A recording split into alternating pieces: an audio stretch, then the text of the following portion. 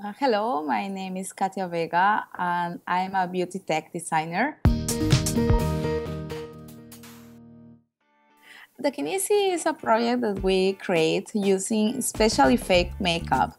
That is latex, these materials that the people in cinema use for creating these big noses or this old skin.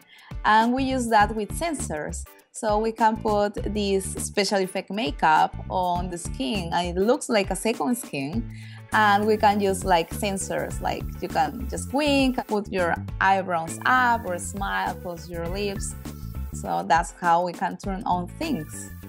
We have used that like the Kinisi application, that it's more an art project that we have been using that in different exhibitions.